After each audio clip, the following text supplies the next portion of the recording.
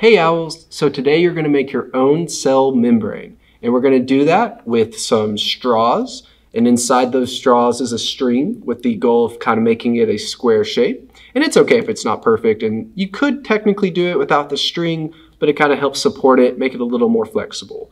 You're going to take your straws, your cell, and you're going to put it in this soapy solution that are in your instructions how to make.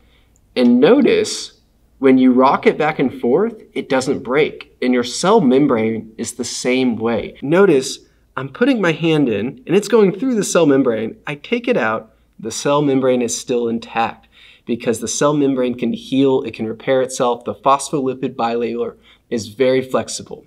So now let's see what happens though when we try to put a large molecule through, such as a starburst. Let's say this represents a protein.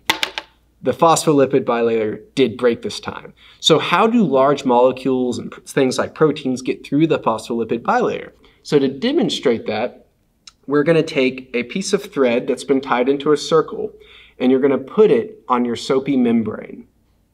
All right, as you can see, we now have a mechanism to get larger proteins and molecules through. Let's test it out. It went through, and the rest of our cell membrane is intact.